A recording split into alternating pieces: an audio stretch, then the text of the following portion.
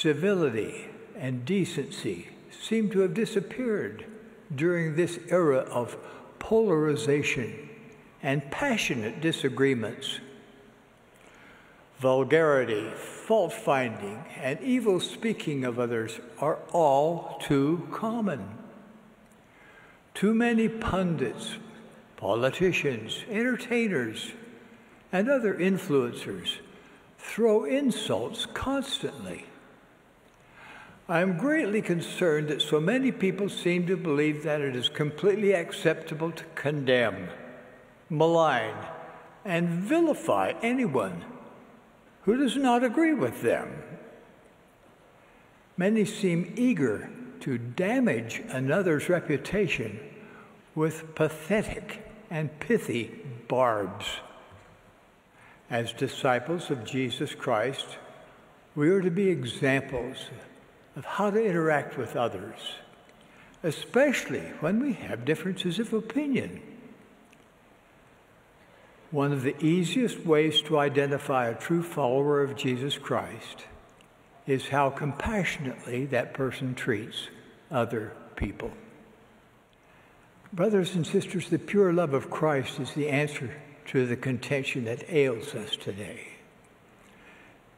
Charity propels us to bear one another's burdens rather than heap burdens upon each other.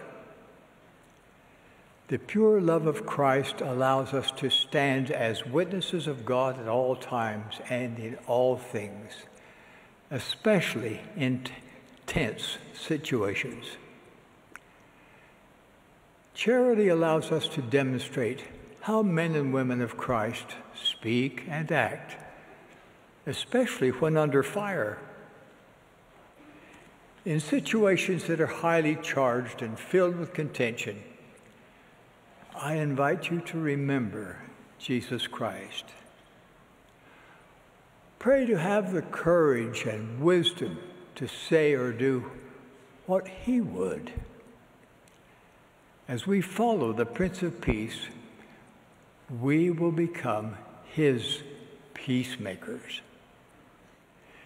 If you are serious about helping to gather Israel and about building relationships that will last throughout the eternities, now is the time to lay aside bitterness. Now is the time to cease insisting that it is your way or no way.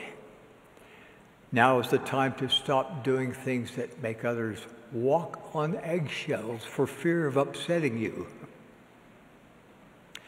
Now is the time to bury your weapons of war.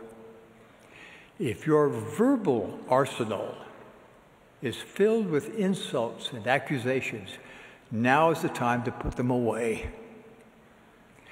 You will arise as a spiritually strong man or woman of Christ.